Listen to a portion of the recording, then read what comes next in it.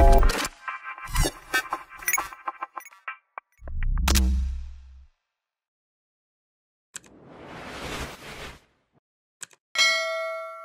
যেটো ৰেভেলেশ্যন শব্দটো পাইছো এপোক্লাপসিস হয় একচুয়ালি ইয়াৰ গ্ৰীক শব্দটো মিনিংটো হৈছে আনভেইল উৰণি গুচাই দিয়া একচুয়ালি দ্যাট মিন প্ৰকাশিত বাক্য মানে উৰণি গুচাই দিয়া হ'ল তাত আৰু একো বাকি লুকুৱাই ৰখা হোৱা নাই ওকে আৰু ইয়াত যেতিয়া আমি চাম তেতিয়া হলে আমাৰ যদি ডিসপেনসেশন বিলাকৰ কথা পাতো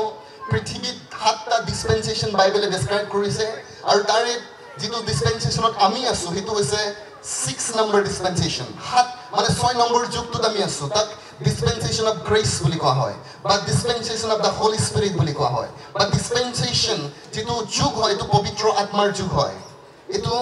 অনুগ্ৰহৰ যুগ হয় আৰু সেই যুগটোই আমাৰ ৰেপচাৰৰ লাষ্ট যুগ হয় ইয়াৰ পিছত পৃথিৱীত এটাই ঘটনা ঘটিবলৈ আছে এটো ৰেপচাৰ হ'বলৈ আছে যিকোনো মুহূৰ্তত ৰেপচাৰ হ'ব একচুয়ালি যিকোনো মুহূৰ্তত কাৰণ আপুনি একদম লাষ্ট মোমেন্টত আছে প্ৰেজ দ্য লৰ্ড যি 5টা ডিসপেনসেশন আমি পাৰ কৰিলো তাৰ প্ৰথমটো হৈছে ইনোসেন্স ডিসপেনসেশন বুলি কোৱা হৈছে যেটো আদম সৃষ্টি হোৱাৰ পৰা তেওঁ পাপ কৰালৈকে চলিলে একচুয়ালি আৰু ইয়াক যদি আমি চাও তেতিয়া হলে 2 নম্বৰটো হৈছে কনসাইন্স বুলি কৈছে বিবেকৰ নিজৰ বিবেকৰ চলাত এটা যুগ আছিল আৰু এটো আদমৰ পতিত হোৱাৰ পৰা নোহৰ সেই গ্ৰেট ফ্লাড যেতিয়া বানপানী হৈছিল সেই সময়লৈকে চলিলে হেতু 2 নম্বৰ ডিসপেনসেশন আছিল around 1656 years 1656 বছৰ এই ডিসপেনসেশন চলিছিল নম্বৰ 3 যদি আমি চাও তেতিয়া হিউম্যান গভৰ্নমেন্ট বুলি কৈছে অৰ্থাৎ মানুহে নিজৰ দায়িত্ব লৈছিল তেওঁলোকে ঈশ্বৰক বাদ দিছিল তেনেকুৱা এটা যুগ আহিছিল আৰু সেই যুগটো সেই নোহৰ বানপানীৰ পৰা আব্ৰাহাম লৈকে চলিছিল একচুয়ালি about 325 years 325 বছৰ 4 নম্বৰ এজত যদি আমি আহো তেতিয়া হলে এটো আছিল প্ৰমিস এজ বুলি কৈছে প্ৰতিজ্ঞাৰ যুগ আৰু এই যুগটো আব্ৰাহামৰ পৰা মুছিৰলৈকে চলিছিল একচুয়ালি আমি যদি এক জেনেসিস 12 এটাৰ পৰা এক্সোডাস 19:20 লৈকে আমি পাওঁ একচুয়ালি ওকে অলমোস্ট 430 ইয়াৰ্স 430 বছৰ 5 নম্বৰ যুগটো আহিছিল ল বুলি কৈছে বিধানৰ যুগ আহিছিল আৰু এই মুছিৰ পৰা আৰম্ভ হৈছিল আৰু যীশু খ্ৰীষ্টৰ ক্ৰুচত যোৱালৈকে এই বিধানৰ যুগ চলিছিল একচুয়ালি Praise the Lord. আৰু এটো অলমোস্ট 1500 years আছিল 1500 বছৰ আৰু যেটো ডিসপেনসেশন আজি আমি আছো এটো হৈছে গ্ৰেস ডিসপেনসেশন অনুগ্ৰহৰ যুগ পবিত্ৰ আত্মাৰ যুগ যীশু খ্ৰীষ্ট মৃত্যুৰ পৰা যেতিয়া জি উঠিলে তেওঁৰ তেজৰ জৰিয়তে তেওঁৰ কভেনেন্ট হৈছিল আৰু সেই যুগটোক আমি অনুগ্ৰহৰ যুগ বুলি কওঁ একচুয়ালি ইয়াত আপুনি পৰিত্ৰাণ পাবলৈ কষ্ট কৰিব নালাগে যীশু খ্ৰীষ্টই পেমেন্ট কৰিলে মাত্ৰ আপোনাৰ দায়িত্ব হৈছে যে যীশুক নিজৰ প্ৰভু বুলি স্বীকাৰ কৰা আৰু ইয়াত পবিত্ৰ আত্মা আমাৰ সহায়কৰ্তা হিচাপে আমাৰ লগত থাকে প্ৰেজ দ্য লৰ্ড হালেলুয়া আৰু এই যুগটো ইতিমধ্যে 2021 বছৰ পাৰ হৈছে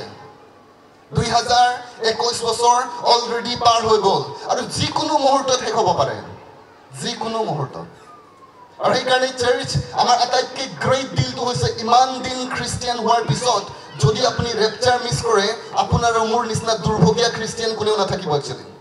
You cannot miss the rapture actually. আপুনি কিমান ডাঙৰ প্ৰিচাৰ হয় doesn't matter. মই কিমান মানুহ সুস্থ কৰিছো doesn't matter. কিন্তু যদি ফাইনাল গোলটো আপুনি দিব পৰা নাই আপুনি নিজেই actually. কিমান ভাল ষ্টাৰ্ট কৰিছিলে football game doesn't matter actually. কিন্তু ফাইনাল যেতিয়া ৰেফাৰী বাজিব আৰু তেতিয়া যদি আপোনাৰ স্কোৰ কম আছে you will not make it actually. Praise the Lord. এখানে আমি নিজকে কেতিয়াবা সুপাৰ খ্ৰীষ্টিয়ান ভাবি থাকিব নালাগে ৰেডি থাকিব লাগে যাতে আপুনি বহুত মই আপোনাক প্ৰমিস কৰিছো একচুয়ালি যেতিয়া আপুনি ৰেপচাৰত যাব বহুত পাস্তৰে না যাব একচুয়ালি বহুত লিডাৰ্স বিলাক থাকি যাব আৰু আপুনি ভাবিব আৰু মোৰ পাস্তৰ নাহিলে দেখোন মানে কথাটো হৈছে একচুয়ালি মইও থাকি যাব পাৰো কাৰণটো হৈছে আপুনি প্ৰিপেয়াৰ আছে না একচুয়ালি বাইবেলে কৈছে যোহনে কৈছে যে কোনটো কেনেকুৱা প্ৰিপেয়াৰ হবা তুমি বাইবেলে কৈছে যে যিমান মানুহ যীশু খ্ৰীষ্ট পুনৰ ঘূৰি আহিব বুলি বিশ্বাস কৰে কিমানে বিশ্বাস কৰে প্ৰত্যেকেই নিজকে পবিত্ৰকৃত কৰে বুলি কৈছে দিস ইজ দা কন্ডিশন ৰেপচাৰত যোৱাৰ কন্ডিশন যিছুক বিলিভ কৰা নহয় একচুয়ালি স্বৰ্গ যাবলৈ আপুনি যিছুক বিশ্বাস কৰিব পাৰে ৰেপচাৰত যাবৰ কাৰণে পবিত্ৰতা লাগিব একচুয়ালি কাৰণ তাত কৈছে যিমানেই প্ৰভু যিছু আহিব পুনৰ বুলি বিশ্বাস কৰে যদি বিশ্বাস কৰে আপুনি আপোনাৰ লাইফ পিউৰিফিকেশন হ'ব লাগিব একচুয়ালি ফিল্টাৰ কৰিব লাগিব আপুনি কোনো আনৰাইচিয়াছ মানুহ ৰেপচাৰত প্ৰৱেশ কৰিব নোৱাৰে actually this is the condition পবিত্ৰকৃত okay Then 7 number age to hoise 7 number যুগ to jitu rapture পিছত যীশু খ্ৰীষ্ট যেতিয়া পৃথিৱীত আহিব তাক মিলেনিয়াল reign of Christ বুলি কোৱা হয় actually যীশু খ্ৰীষ্টৰ 1000 বছৰ পৃথিৱীত ৰাজত্ব আৰু সেই সময়ত যীশু খ্ৰীষ্ট পৃথিৱীত লিটাৰেলি আমি দেখা দেখিকে ৰজা হ'ব actually praise the Lord Jesus, the King of Kings, বুলি কৈছে ৰজাৰো ৰজা এই পৃথিৱীত আহিব আৰু তেতিয়া কোনো কম্প্ৰমাইজ কৰিব নোৱাৰে কোনো চাইনাই আপোনাক আপত্তি কৰিব নোৱাৰে যিশু ঈশ্বৰ নহয় বুলি কাৰণ সবেই দেখিব যিশু ৰজাৰো ৰজা হয় আৰু সেই যিশুৰ কিংডমত কোনে সোমাব একচুৱেলি যি আজি আমি যে অনুগ্ৰহৰ যুগত যিবিলাকে আছো আৰু বৰ্ণ এগেইন হৈছো নতুনকে জন্ম পাইছো কাৰণ যিশুৱে কৈছে নতুনকৈ জন্ম নাপালে কোনেও তাত সোমাব নোৱাৰিব গতিকে অনুগ্ৰহৰ যুগত থকা যিবিলাক মানুহ নতুন জন্ম হৈছে তেওঁবিলাকে ঈশ্বৰৰ সেই কিংডমত সোমাব পাব 2 নম্বৰ হৈছে যিবিলাক ব্যক্তি 7 বছৰ ইয়াত ট্ৰেভেলেশ্যন হ'ব মহাক্লেশৰ সময়ত যিবিলাকে যিশুক অস্বীকাৰ নকৰিব কাৰণ বাইবেলে এটা জায়গাত লিখিছে যিজনে শেষলৈকে হহে তেওঁ পৰিত্ৰাণ পাব এইটো সবৰ কাৰণে নহয় একচুৱেলি এইটো শেষলৈকে হোৱাটো আপুনি জানে এতিয়া আমাৰ সবে টেট পাছ কৰিছে বহুতে টেট পাছ কৰিছে এলপি এমই হনে কিন্তু চাকৰি সবে নাপাব গতিকে যদি মেৰিট লিষ্টত আপোনাৰ নাম নাহে তেতিয়া পিছফালে আপুনি ৱেইট কৰিব লাগিব একচুৱেলি কেতিয়া আহে মোৰ চাকৰি তেনেকুৱা হ'ব লাগে গতিকে ৰেপচাৰ যদি আপুনি মিছ কৰিছে আপুনি মেৰিট লিষ্ট মিছ কৰিছে একচুৱেলি আৰু 2 নম্বৰ লিষ্ট আহাৰ কাৰণে আপুনি অপেক্ষা কৰিব লাগিব তেতিয়া ঈশ্বৰে কৈছে তেতিয়া যেতিয়া তুমি মেৰিট লিষ্ট লাইক মিছ কৰি দিবা ফাৰ্ষ্ট ফ্লাইট যেতিয়া তুমি মিছ কৰি দিবা তেতিয়া তুমি শেষলৈকে সহ্য কৰিব লাগিব একচুৱেলি তেতিয়া মানুহে তোমাৰ ডিঙি কাটিব একচুৱেলি তেলত ফ্ৰাই কৰিব বহুতক পাৰিবনে নোৱাৰিব তেতিয়া আজিতো ইমান ইজি কোনেও আপোনাক একো নকৰে তথাপিও আপুনি প্ৰাৰ্থনা কৰিব নোখোজে গীৰ্জা আহিব নোখোজে আৰু ঈশ্বৰে কৈছে সেই দিনত মই মোৰ বাইকৰ অভাৱ ঘটাম পৃথিৱীৰ ইমূৰৰ পৰা সিমূৰলৈকে আপুনি আজি ইয়াত এইখিনিত অলপ দূৰ কাৰণে আহিব খোজা নাই সেইদিনাখন আপুনি দিল্লী হলেও যাব একচুৱেলি আমেৰিকা গলেও যাবলৈ খুজিব কিন্তু ঈশ্বৰে কৈছে মই মোৰ বাইকৰ অভাৱ ঘটাই দিম আজি আপোনাৰ ওচৰত সুযোগ আছে চাৰ্চ আজি ঈশ্বৰে মৰমেৰে আপোনাক লাইক সুযোগ দি আছে যিশুৰ অনুগ্ৰহ কাৰণে আমি ভাবো যে যিশুটো একদম মৰমিয়াল হয় দেখা নাই তাৰ ক্ৰোধ হয়নে বাইবেলে আপুনি যেতিয়া ৰেভেলেশ্যন পঢ়িব যিশুৰ খং তেতিয়া দেখিব একচুৱেলি আৰু তাত থকা মানুহবিলাকে কৈছে মেৰ পোৱালিৰ ক্ৰোধৰ পৰা আমাক কোনে বচাব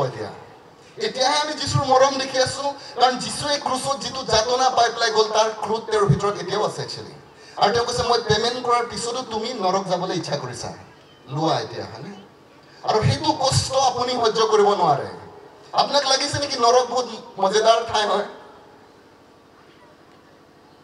এজন ঈশ্বৰৰ ডাক আছে পৃথিৱীত আজি ইউবাৰ্ড এঞ্জেল প্ৰফেট ইউবাৰ্ড এঞ্জেল তেওঁ কৈছে 2019 চনৰ পৰা 2010 চনৰ পৰা ঈশ্বৰে মোক স্বৰ্গ আৰু নৰকলৈ লৈ গৈ আছে একচুৱেলি আৰু যেতিয়া মই নৰক গৈছো বুলি কৈছে তাৰ পৰা মই ঘূৰি আহি এটাই কথা পৃথিৱীক তেওঁ কৈছে যে মই কোনো ব্যক্তিক তাত যোৱাটো নিবিচাৰো কাৰণ তুমি তাত 1 ছেকেণ্ডো সহ্য কৰিব নোৱাৰিবা কৈছে এটা ছেকেণ্ডো তুমি পাৰ কৰিব নোৱাৰিবা যেতিয়া মই গৰমত যাওঁ একচুৱেলি মই সদায় যিশুক থওঁ থেংক ইউ লৰ্ড মোক এটলিষ্ট তুমি নৰকৰ পৰা বচাই দিলা ৰিয়েলি আপুনি গৰম দিনত ঈশ্বৰক বেছি প্ৰশংসা কৰিব লাগে যেতিয়া আপুনি আহ কৰি থাকে তেতিয়া আপুনি থেংক ইউ জিজাছ ক'ব লাগে মানে এটলিষ্ট আপোনাক নৰকৰ পৰা বচাইছে তেওঁ actually praise the lord hallelujah সকলোকম thank U Jesus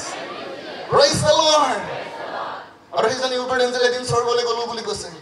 স্বৰ্গত যোৱাৰ পিছত তেওঁ একচুৱেলি তেওঁৰ মাকৰ ভাইকক তাক দেখি গ'লো কৈছে আৰু যেতিয়া তেওঁ একচুৱেলি আহি গ'ল তেওঁ মাকক ফোন কৰি সুধিছো কৈছে যে মা একচুৱেলি তোমাৰ ভাইটি মৰিলে নেকি কৈছে নাই মৰাটো আছেতো কৈছে নাই তো মই তাক স্বৰ্গত দেখি আহিছো বুলি কৈছে নহয় সি বেমাৰ হৈ আছে 2 দিনত মৰিবহি বুলি কৈছে আৰু 2 দিন পিছত তেওঁ মৰি গ'ল কাৰণ আপুনি আপোনাৰ টিকেট অলৰেডি হৈ থাকে তাত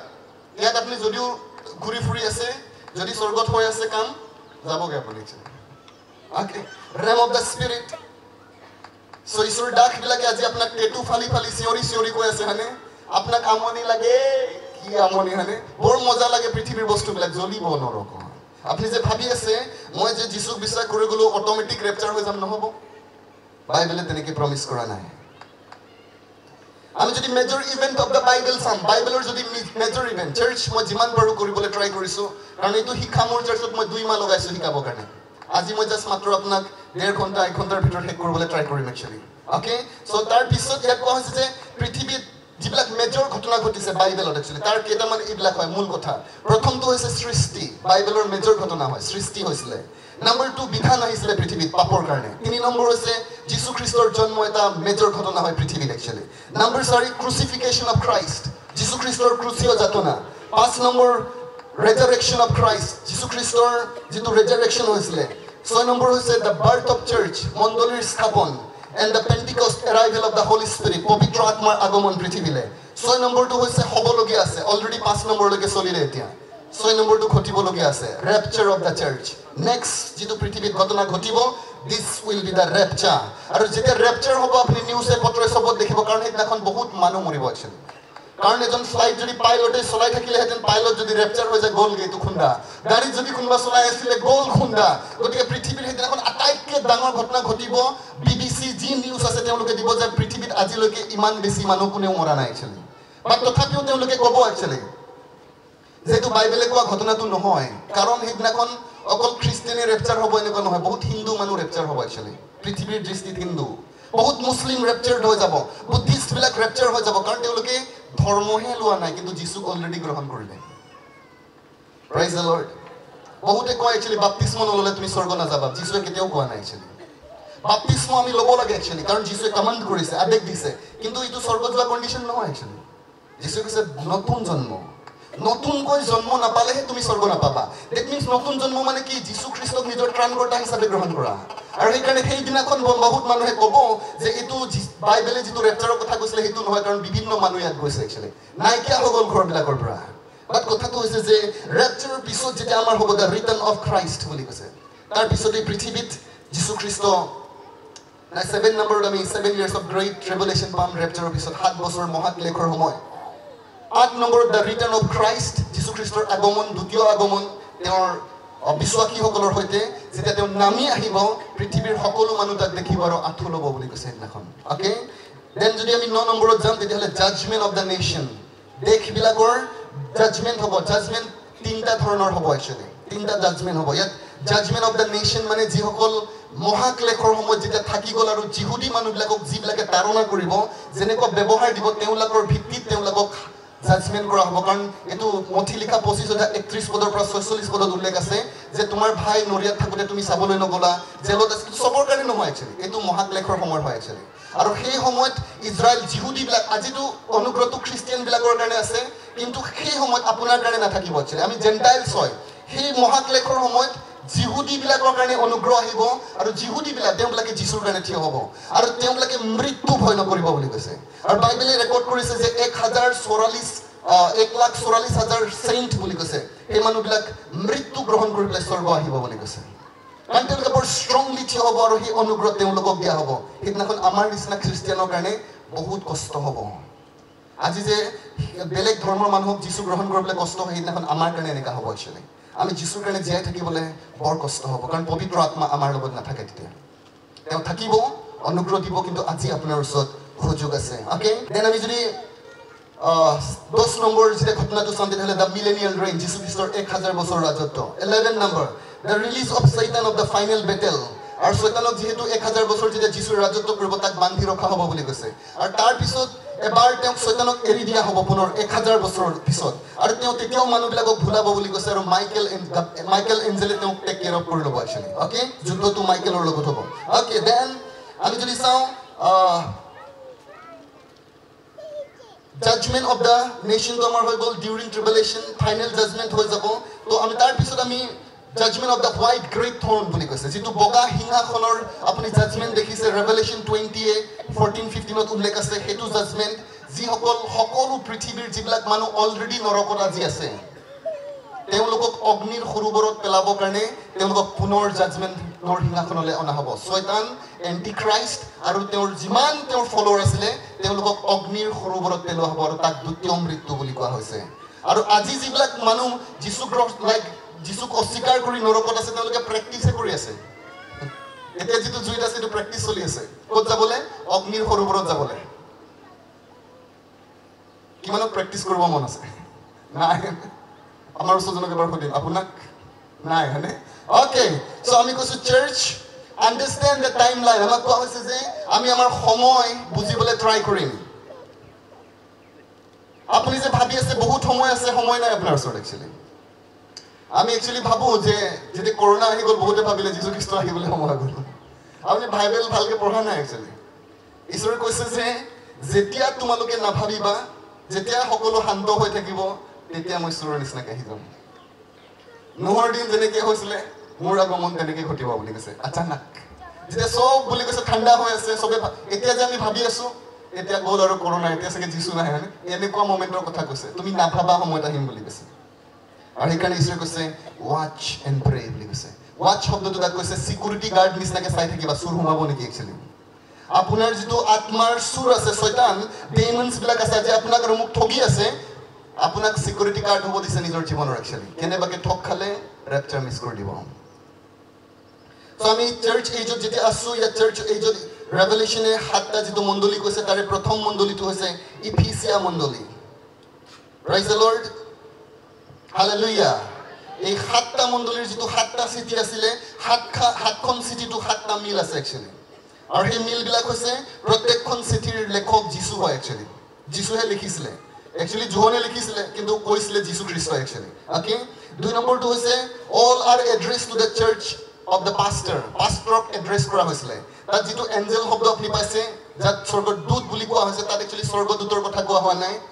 চাৰ্চৰ পাষ্টৰক কোৱা হৈছে একচুয়ালি তাক এঞ্জেলছ বুলি কৈছে ঈশ্বৰে গ্ৰীক শব্দটো এঞ্জেলছই হয় আৰু বহুত সময়ত এঞ্জেলছ বিলাককো সেই শব্দৰে বুজায় কিন্তু এইটো কনটেক্সটত চাৰ্চৰ লিডাৰ্ছক বুজাইছে একচুয়ালি স্পেশালি পাষ্টৰক তেওঁ মোৰ এঞ্জেল বুলি কৈছে যিশুৱে আপুনি যিমান বেয়া হলেও মানুহবিলাকে কেতিয়াবা কয় ভাল পাষ্টৰ নহয় যিশুৱে ক'লে মানে মোৰ স্বৰ্গদূত হয় বুলি কৈছে All begins with the Jesus. অৰ্থাৎ প্ৰতিখন চিঠিৰ আৰম্ভণি এনেকুৱা হৈছে I know your works বুলি কৈছে মই তোমালোকৰ কাম জানো বুলি কৈছে That means চাৰ্চৰ বিষয়ে যিশুক আৰু কমপ্লেইন কৰাৰ কোনো কাৰণ নাই আপুনি গৈ পেলাই পাষ্টৰ কমপ্লেইন কৰি থাকে ঈশ্বৰৰ কাৰণে প্ৰভু পাষ্টৰ এনেকুৱা ঈশ্বৰে কৈছে মই জানো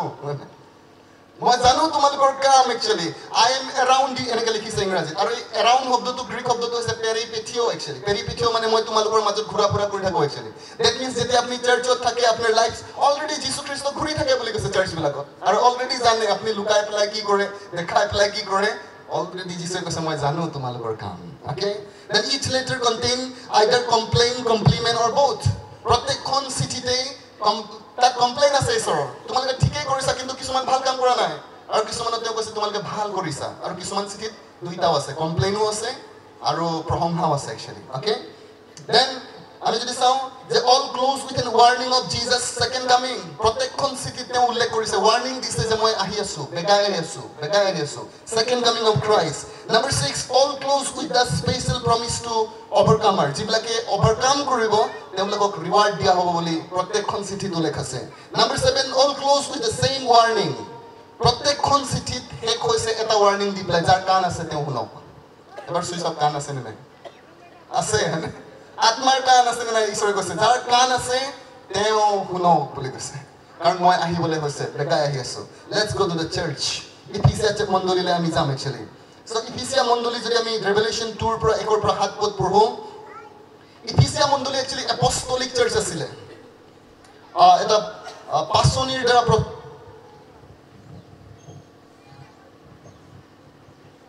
মণ্ডলী আছিল আৰু তাত লিখিছে যিজনাই নিজৰ সোঁহাতত হাতুটা তৰা ধাৰণ কৰে হাতুটা সোণৰ দীপাধাৰ মাজত অহাজোৰা কৰে তেওঁ এই কথা কয় তোমাৰ কৰ্ম তোমাৰ পৰিশ্ৰম আৰু ধৈৰ্য মই জানো যে তুমি দুষ্টবিলাকক সহিব নোৱাৰা যিবিলাকে নিজকে পাছনি বোলে কিন্তু পাছনি নহয় তেওঁবিলাকক পৰীক্ষা কৰি মিছা পালা আৰু তুমি ধৈৰ্য ধৰি মোৰ নামৰ নিমিত্তে সহন কৰি ক্ষান্ত নহলা তথাপি তোমাৰ বিৰুদ্ধে মোৰ কথা আছে যিশুৱে কৈছে যদি আপুনি ইফিচিয়া চাৰ্চ যদি গম পালেহেঁতেন ইফিচিয়া চাৰ্চ মেগা চাৰ্চ আছিল একচুয়ালি মেগা চাৰ্চ বহুত ডাঙৰ চাৰ্চ আছিল একচুয়ালি ইনফ্লুৱেঞ্চিয়েল চাৰ্চ ডাঙৰ লিডাৰ্ছ বিলাক তাৰ পৰা জন্ম হৈছিল একচুয়ালি প্ৰভাৱশালী মণ্ডলী আছিলে ভেৰি মেচিয়ৰ বিলিভাৰ আছিলে কাৰণ তেওঁলোকে মিছা শিক্ষকবিলাকক এনেই বুজি পাই যায় একচুয়ালি এইবিলাক যে সঁচা নহয় কাৰণ তেওঁলোকে ৱৰ্ল্ডত বহুত মেচিয়ৰ আছিলে ভেৰি মেচিয়ৰ আৰু বহুত হাৰ্ড ৱৰ্কিং চাৰ্চ আছিলে মিছনেৰী চাৰ্চ ঈশ্বৰৰ কাৰণে একদম হাৰ্ড ৱৰ্ক কৰে দিনে ৰাতিয়ে কাম কৰে আৰু তেওঁলোকৰ ধৈৰ্য আছিল একচুয়ালি বহুত ধৈৰ্যত কাম কৰিছে আৰু ঈশ্বৰে প্ৰশংসা কৰিছে তোমালোকে ভাল কৰিছা কিন্তু তেওঁ কৈছে তোমালোকৰ এগেইনষ্টত মোৰ এটা কথা আছে ক'বলগীয়া বুলি কৈছে কথাটো হৈছে যে তুমি তোমাৰ প্ৰথম প্ৰেম এৰিলা তুমি তোমাৰ প্ৰথম মৰমটো এৰি দিলা একচুয়ালি আমি যেতিয়া ইয়াত একচুয়ালি প্ৰথম প্ৰেম মানে প্ৰথম যিজনক আপুনি ভাল পাইছিলে সেইজনৰ কথা কোৱা নাই actually okay first kind of love প্ৰথমে যেতিয়া প্ৰেমত পৰিছিলে কেনেকা লাগিছিলে এইটোৰ কথা কৈছে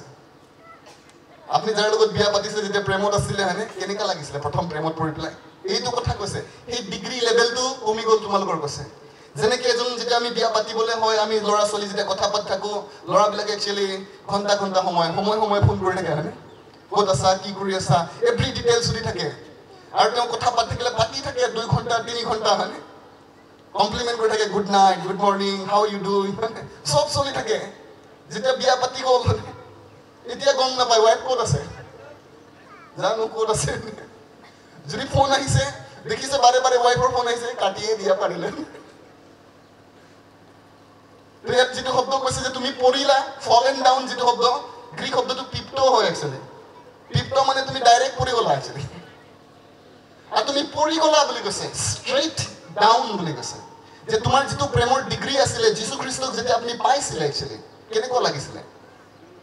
যীশু খ্ৰীষ্টক পোৱাৰ সময়ত গান গাই থাকিব মন যায় যীশুৰ কথা কৈ থাকিব মন যায় গীৰ্জা গ'লে এক্সাইটেড হৈ যায় চব কাম এৰি পেলাই আপুনি আহি যায় হয়নে আজি প্ৰাৰ্থনা আছে যাম হয়নে ক'ত গ'ল সেইটো প্ৰেম যদি কেনেবাকে আপোনাৰ মোৰ জীৱনত আজি এইটো হৈছে ঈশ্বৰে কৈছে তোমালোক তৃপ্ত হৈ গ'লা পৰি গ'লা আৰু প্ৰথম প্ৰেমৰ পৰা যদি তোমালোকে নুঘূৰা বুলি কৈছে ঈশ্বৰে ৱাৰ্ণিং দিছে যদি নুঘূৰা যদি মন পালটন নকৰা তোমাৰ তাত উপস্থিত হয় মই তোমাৰ দীপাধাৰ নিজৰ ঠাইৰ পৰা গুচাই দিম বুলি কৈছে যিটো মই লাইফ দিছোঁ তোমালোকক দীপাধাৰ যিটো মই মণ্ডলী দিছোঁ যিটো মণ্ডলী তোমালোকক মই দিছোঁ তাৰ পৰা তোমাৰ নাম গুচাই দিম ঈশ্বৰে আপুনি ভাবিছে নেকি এনেকৈ মই স্বৰ্গ গুচি যাম আৰামছে ঈশ্বৰে কৈছে কমপ্লেইন কৰিছে তুমি যেতিয়া মোক প্ৰথম লগ পাইছিলা যীশু ঈশ্বৰ হিচাপে ভাল পাইছিলা একচুৱেলি পইচা নাথাকিলেও গান গায় আপুনি হয়নে praise the lord thank U Jesus মোৰ আপুনি আহি আছে বয়সবিলাক ডাঙৰ হৈ আছে খ্ৰীষ্টত বাঢ়ি গৈ আছে আপুনি অহংকাৰী হৈ গৈ আছো নেকি তেতিয়া আমি কওঁ মই এতিয়া লিডাৰ হয় এতিয়া মোৰ সময় নাই মই কাম কৰোঁ এতিয়া মিনিষ্ট্ৰী কৰোঁ মই হয়নে ঈশ্বৰৰ লগত সময় নাই হাজবেণ্ডবিলাকো তেনেকুৱা হৈ গ'ল মই তোমাৰ কাৰণেতো কাম কৰি আছোঁ পৰিয়াল কাৰণেতো কাম কৰি আছোঁ কিন্তু ৱাইফ একচুৱেলি অলপ সময় বিচাৰি থাকে অলপ সময় দিয়া হয়নে অলপ সময় দিয়া যীশু তেনেকৈ কৈছে আপুনি মিনিষ্টাৰ হ'ব পাৰে একচুৱেলি ঈশ্বৰৰ দাস হ'ব পাৰে দিনে ৰাতিয়ে কাম কৰে প্ৰভুৰ কাম কিন্তু যীশুৰ লগত সময় নাই আপোনাৰ মিনিংলেছ হয় একচুৱেলি ঈশ্বৰে কৈছে মোক তোমাৰ প্ৰথম প্ৰেম লাগে একচুৱেলি যেনেকুৱা পগলা নিচিনাকৈ তুমি মোক ভাল পাইছিলা এইটোহে মোক লাগে আপোনাৰ ৱাইফক যেনেকৈ আপুনি প্ৰথম ভাল পাইছিলে যদি তেনেকুৱা ভাল পায় ৰিয়েলি ছোৱালীবিলাক মৰমৰহে পগলা হয় একচুৱেলি তেওঁলোকক যদি সঁচাকৈ মৰম কৰা হয় বহুত ধনসম্পত্তি নাথাকিলেও তেওঁলোকে সুখী হয় একচুৱেলি কিন্তু বহুত ধনসম্পত্তি দিয়াৰ পিছতো যদি হাজবেণ্ডে তাৰ কাৰণে সময় নাই তো তেওঁলোকে ছেটিছফাই নহয় তেওঁলোকৰ হৃদয়ত এইটো থাকে যে লাইক মোক মৰমহে লাগিছিলে অকণমান যীশু এইটো কথাই কৈছে যে তোমালোকে মোৰ নামত কনফাৰেন্স পাতিছা মিনিষ্ট্ৰীত গৈছা মিছন ট্ৰেইনিং চেণ্টাৰ পাতিছা কিন্তু মোৰ লগত সময় নাই তোমাৰ মোক তোমাৰ প্ৰথম প্ৰেম লাগে আৰু ঈশ্বৰে কৈছে মোৰ কমপ্লেইন হয় এইটো কৈছে আৰু যদি কেনেবাকৈ মন পালটন নকৰা তোমাৰ নাম মই যিটো মণ্ডলীত ৰাখিছোঁ গুচাই দিম মই তোমাক 1 নম্বৰ মণ্ডলী ভালকৈ মনত ৰাখিম কণ্ডিশ্যনটো হয়নে মই কোনটোত ফিটিং হ'ম একচুৱেলি কাৰণ কোনোবা একটা মণ্ডলীততো আপুনি ফিটিং হৈ যাব 7টাৰ ভিতৰত এটলিষ্ট আজি আমি নিজকে বিচাৰিম কোনটোত মই আছোঁ হয়নে বহুতে চাগে ভাবিছে প্ৰথম দুই চাগে মই হালেলুয়া ঈশ্বৰে আমাক সহায় কৰিব বিচাৰিছে কিন্তু তাৰপিছতো ঈশ্বৰে মৰমৰে চিঠি লিখিছে স্মাৰ্ণা যিটো মণ্ডলী আছিলে আৰু সেই মণ্ডলীক যীশুৱে কৈছে স্মৰণাত থকা মণ্ডলীৰ দূতলৈ এই কথা লাগে যিজনে প্ৰথম আৰু শেষ মানে যীশু খ্ৰীষ্টৰ কথা কৈছে যিজনে মৃত্যু হৈ পুনৰ জীৱিত হ'ল যীশুৱে হৈছে তেওঁ এই কথা কৈ তোমাৰ ক্লেশ ভোক আৰু তোমাৰ দৰিদ্ৰতা মই জানো তথাপি তুমি ধনী বুলি কৈছে ইয়াত কৈছে যে তোমাৰ ক্লেশ ভোক আৰু দৰিদ্ৰতা মই জানো আৰু একচুৱেলি স্মাৰ্ণা চাৰ্চ বহুত পাৰ্চিকিউটেড চাৰ্চ আছিলে তাৰণা পোৱা চাৰ্চ আছিলে এনেকুৱা তাৰণা আপুনি শুনিলে আপোনাৰ চুলি থিয় হৈ যাব এনেকুৱা তাৰণা পাইছে আমিতো ভাবোঁ তাৰণা মানে কি আমাক যীশু কোৱাৰ কাৰণে কোনোবা বেয়া পাইছে সেইটোৱে আমাৰ তাৰণা চাৰ্চত আহিলোঁ পাষ্টৰে মোক মাত নিদিলে নাহোৱে মই এনেকুৱা গীৰ্জাত সেইটো আপোনাৰ তাৰণা হয়নে এইটো তাৰণা শুনক হয়নে যিটো তাৰণা তেওঁলোকে পাইছিলে একচুৱেলি অ'কে আৰু সেই সময়ত বুলি কৈছে যে একচুৱেলি এম্পেৰৰ নিউৰো আছিলে নিউৰো বৰ নিষ্ঠুৰ ৰজা আছিলে ৰোমান সাম্ৰাজ্যৰ আটাইতকৈ নিষ্ঠুৰ ৰজাজন তেওঁ আছিলে নিউৰো কি কৰিছিলে আপুনি জানে যীশুত বিশ্বাস কৰা মানুহবিলাকক যীশু যদি নেৰে তেওঁৰ ডিফাৰেণ্ট টাইপৰ ষ্টাইল আছিলে সিংহবিলাকৰ গাতত পেলাই দিছিলে আৰু তেওঁলোকে খুব আনন্দ কৰিছিলে যেতিয়া খ্ৰীষ্টিয়ানবিলাকে চিঞৰিছিলে যেতিয়া লাইকিং হৈ তেওঁলোকৰ মাংস খাইছিলে জিন্দা যেতিয়া তেওঁলোকক চিৰিছিলে তেওঁলোকে খুব আনন্দ পায় এইটো পাৰ্চিকিউশ্যন তেনেকুৱা ধৰণৰ সেইদিনাখন তেনেকুৱা পাৰ্চিকিউশ্যন কৰা হৈছিলে সিংহৰ গাতত পেলোৱা হৈছিলে অ'কে আৰু ইয়াত যেতিয়া আপুনি চাব যে যিটো ট্ৰেবুলেশ্যন শব্দ পাইছে আপুনি ইয়াত যিটো মহাক্লেশ ভোক লিখিছে তাৰ গ্ৰীক শব্দটো টিলেপছাছ হয় একচুৱেলি টিলেপছাছ আৰু ইয়াৰ অৰ্থটো হৈছে এ বাৰ্ডেন ডেট ইজ ক্ৰাছিং বুলি কৈছে অৰ্থাৎ সেই সময়ত এক্সট্ৰিম টৰ্চাৰ কৰা হৈছিলে যদি তুমি যীশুক বিশ্বাস কৰা তেওঁলোকে কি কৰে একচুৱেলি ষ্টেডিয়ামবিলাকত লৈ আহে আৰু তেওঁলোকে সকলো মানুহ গোট খুৱায় একচুৱেলি আৰু তাত তেওঁলোকক বেকফালে তেওঁলোকে হাত বান্ধি দিয়ে আৰু তাৰপিছত তেওঁলোকক এনেকৈ ফ্লেটকৈ শুৱাই দিয়ে এটা লাইক ওপৰত একচুৱেলি লোহাৰ ওপৰত আৰু এটা ডাঙৰ 10 টন মানৰ একচুৱেলি বল্ডেজাৰ এটা ৰছীত তেওঁলোকৰ এনেকৈ লগাই পেলাই ওপৰত থৈ দিয়ে একচুৱেলি আৰু তেওঁলোকে প্ৰশ্ন কৰে যিচুক এৰিবানে নেৰিবা ওপৰত আছে এটা পাথৰ ডাঙৰ 10 টনৰ আৰু যদি নেৰু বুলি কয় যাবগে এইটো ক্ৰেশ কৰিব বুলি কৈছে আপুনি ভাবি চাওক আপোনাৰ মগজু কোনফালে ওলাই যাব আছিল আৰু তেনেকুৱা এই স্মাৰ্নাৰ চাৰ্চ বিলাকক কৰা হল মিলিয়নছ মানুহ মৰিলে বুলি কৈছে আমি যদি হিষ্ট্ৰী পঢ়িম তেতিয়া গম পাম মিলিয়নছ বুলি কৈছে তথাপিও স্মাৰ্না মণ্ডলীৰ মানুহবিলাকে যিচুক নেৰিলে বুলি কৈছে আৰু সেই কাৰণে যিচুৱে কৈছে তেওঁলোকক যে তোমালোকৰ প্লেগ ভোক মই জানো আপুনি কি কষ্ট পাইছে যিচুৰ কাৰণে কি কষ্ট পাইছে এবাৰ ভাবকচোন কি কষ্ট যিচুৰ কাৰণে আমি যে কওঁ মই বৰ কষ্ট পাইছো যিচুৰ এনেকুৱা বলডুজাৰ আপোনাক পেলাইছে কেতিয়াবা হিঙৰ গাতত পেলাইছে আপোনাক নাই পেলোৱা হয়নে চ' সেইজন যিচু আপুনি কৈছে তাক তোমালোকৰ দৰিদ্ৰতা মই জানো আৰু এইটো যিটো দৰিদ্ৰতা আপুনি শব্দ শুনিছে এইটো দৰিদ্ৰতাটো বৰ বেলেগ দৰিদ্ৰতা ইয়াৰ গ্ৰীক শব্দটো টকোছ হয় একচুৱেলি টকোছ শব্দটোৰ অৰ্থ হৈছে special kind of property outcast তুমি দেখা নাই স্পেচিয়েল ক্লাছ হয় তেওঁলোকে দুখীয়া বুলি কৈছে আউটকাষ্ট সমাজত তেওঁলোকক একচেপ্ট কৰা নহয় আৰু স্মাৰ্না মণ্ডলীৰ মানুহবিলাক তেনেকুৱা ধৰণৰ দুখীয়া আছিলে বুলি কৈছে স্পেচিয়েল দুখীয়া আজি এনেকুৱা মানুহ নাই একচুৱেলি স্পেচিয়েল দুখীয়া তেওঁলোকৰ বেসিক নিডস নাপায় তেওঁলোকে খাবলৈ নাপায় একচুৱেলি বহুত দিন তেওঁলোকে লঘোণত থাকি যায় একচুৱেলি লঘোণ মানে লঘোণ দিন বুলি থাকে এনেকুৱা নহয় খাবলৈ নাপায় কাৰণে থাকে কি কাৰণে আপুনি জানে আপুনি ভাবিছে চাগে বৰ এলেহুৱা মানুহ আছিলে তেওঁলোকে শিক্ষা দীক্ষা নাছিলে চাগে তেওঁলোকৰ তেনেকুৱা নহয় চাৰ্চ একচুৱেলি তেওঁলোকে এডুকেটেড আছিলে কিন্তু যিচুক গ্ৰহণ কৰাৰ কাৰণে ঘৰৰ পৰা উলিয়াই দিয়া হৈছিলে কোনো মানুহ তেওঁলোকৰ লগত ব্যৱসায় নকৰে একচুৱেলি আৰু সেই সময়ত স্মাৰ্নাত একচুৱেলি সেইটো এৰিয়াত এটা যিবিলাক মানুহক চাকৰি দিয়া হয় এমপ্লয়মেণ্ট দিয়া হয় এটা ট্ৰেড গিল নামৰ এটা কমিটি আছিল একচুৱেলি ট্ৰেড গিল আৰু সেই ট্ৰেড গিলটোত যদি আপুনি জইন নকৰে আপোনাৰ চাকৰি কেতিয়াও নহয় একচুৱেলি কিন্তু ট্ৰেড গিলত যোৱাৰ লগে লগে আপুনি তেওঁলোকৰ পৰম্পৰা কেইটামান পালন কৰিব লাগে মানে মদ খাব লাগে তেওঁলোকৰ ছাৰ্ভিচত আৰু তেওঁলোকে আইডিয়েল ৱৰ্শ্বিপ কৰে মানে তেওঁলোকৰ দেৱীবিলাকক আৰাধনা কৰে আৰু তেওঁলোকৰ আৰাধনাটো বেলেগ ষ্টাইলৰ আৰাধনা আছিলে তেওঁলোকৰ দেৱীক যদি সন্তুষ্ট কৰিব লাগে তেতিয়াহ'লে সেক্সুৱেল ৰিলেশ্যনশ্বিপত আহিব লাগিব সেইটোৱে আৰাধনা হয় গতিকে যদি আপুনি এমপ্লয়মেণ্ট বিচাৰিছে তেওঁলোকৰ জেগাত যাব লাগিব কোনোবা ছোৱালীৰ লগত আপুনি সেক্সুৱেল ৰিলেশ্যনশ্বিপত আহিব লাগিব যেনেকে তেনেকে বিচাৰে আৰু তেতিয়া এইটো তেওঁলোকৰ দেৱীক সন্মান কৰাই হয় একচুৱেলি আৰু তেওঁলোকৰ লগত মদ খাব লাগিব আপুনি আৰু তেতিয়া আপোনাৰ নাম তেওঁলোকে চাকৰিৰ কাৰণে ৰেজিষ্টাৰ কৰিব স্মাৰ্টাৰ মানুহবিলাকে ক'লে যে আমি নাখাই পেলাই মৰি গ'লেও এনেকুৱা জেগাত নাযাম একচুৱেলি আমিতো আজি কেনেবাকে যেনে তেনে ঘুষ দি পেলাই চাকৰি ল'বলৈ ট্ৰাই কৰোঁ একচুৱেলি ঘুষ দিয়া পাপ হয় একচুৱেলি আমি ট্ৰাই কৰি থাকোঁ যেনে তেনে পালে হ'ল মিছা চিছা কৈ পেলাই হয়নে এইবিলাক মানুহ একচুৱেলি কৈছে যে নাই আমি খ্ৰীষ্টক অস্বীকাৰ নকৰিম আৰু সেইকাৰণে যিচুৱে কৈছে তোমালোকে মোৰ কাৰণে পইচা এৰি দিলা সেইকাৰণে মই তোমালোকক আত্মাত ধনী মানুহ নিচিনা দেখিছোঁ একচুৱেলি প্ৰেইজ দ্য লৰ্ড পৃথিৱীত চব মানুহে ধনী আজিতো ঈশ্বৰে আমাক অনুগ্ৰহ দিছে ধনী হ'বলৈ দিছে কিন্তু যদি কেনেবাকে আপুনি ধন পাবৰ কাৰণে ঈশ্বৰক এৰিবলগীয়া হৈছে তাতকেতো দুখীয়া হৈ থকা ভাল আছে একচুৱেলি